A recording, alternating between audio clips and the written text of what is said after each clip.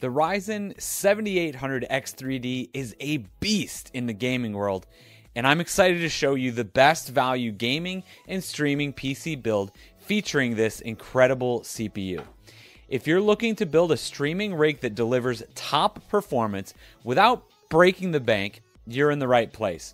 Let's walk through each of the components as well as a few alternatives, and we'll highlight a couple potential upgrades as well.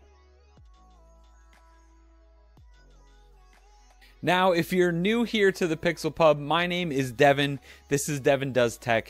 Let's grab a pint and let's get started. Starting with the heart of our build, we have the Ryzen 7 7800 X3D, one of the strongest gaming CPUs on the market today. With its 8 cores and 16 threads, it's plenty fast for gaming and streaming.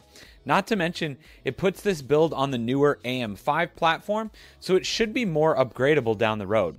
For cooling, I went with the Thermalright Peerless Assassin SE, an absolutely fantastic cooler at just $30. It's perfect for keeping up with the Ryzen 7, keeping it cool and performance at its best. Otherwise, if you really like the looks of an AIO liquid cooler, you really can't go wrong with the Lian Li Galahad series for just a bit over $100. Just remember, for the most part, that AIO isn't going to be that much cooler these days. It's mostly for aesthetics at this point. For the motherboard, I selected the Gigabyte B650 Aorus Elite AX. This board not only looks great, but also offers a bunch of future-proofing and upgradability. You can easily upgrade to a Ryzen 9 7950X or whatever else AMD releases here in the coming months. Next up, I'm a fan of the Corsair Vengeance line of RAM. I've selected this 32GB kit running at 6000 MHz, CL36 timings. This is ideal for gaming and multitasking, including streaming and content creation. Also, specifically for these things, I never recommend anything smaller than a 1TB NVMe drive, like this Silicon Power drive for $55. But I really like the idea of just jumping up to the 2TB. Especially if you're recording and editing your VODs as well, you'll definitely appreciate the extra storage. Now, our GPU of choice is the AMD Radeon RX 7900 XT.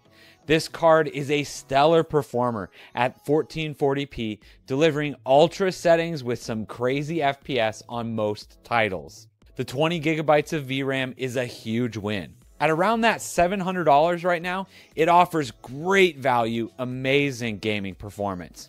Now, some people say that you can only be a streamer if you're running an NVIDIA card, which just isn't true anymore. But if you are a diehard Team Green fan, I would definitely recommend the 4070 Ti Super. It's about $100 more, but it's a beast of a card right now. For all the latest pricing on these cards though, make sure you check the links in the description. Now, these are some pretty high-end builds and honestly not necessary for everyone, especially if you're primarily an esports title player.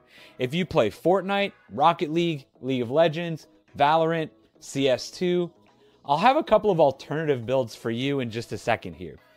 But let's talk about the case next. This build is going to feature the Montech Air 903.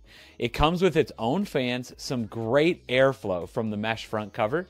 I've actually built a couple of PCs in some similar Montech cases, and I've only had great experiences so far. But I really like to leave the case up to the individual person who's going to be using that computer. Make sure you get something that you like, the color that you want, the specs, and the features that you need. It's the one thing that you're going to be looking at and actually using every single day. Now, to power this system, we're going to be using the Corsair RM850E.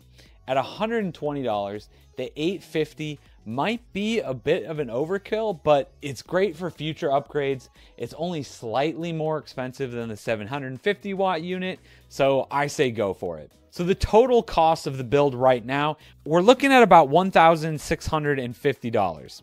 Now, if you're looking strictly to game and not stream, I would definitely recommend toning down the CPU a little bit with something closer to like the Ryzen 5 7600.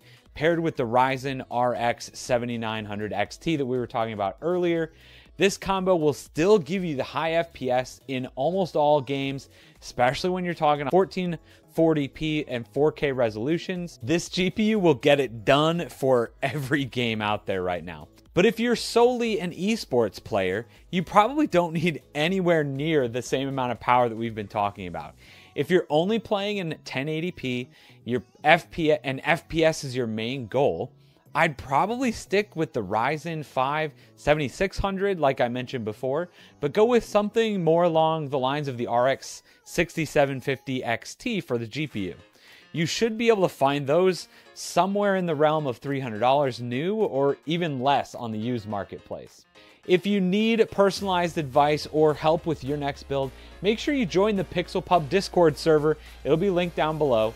Otherwise, if you want to see what it actually looks like when a Twitch streamer comes over to the PixelPub, builds a monster PC just like this one with me, make sure you check out these highlights for when Obsidianite stopped over for a drink. We'll see you over there.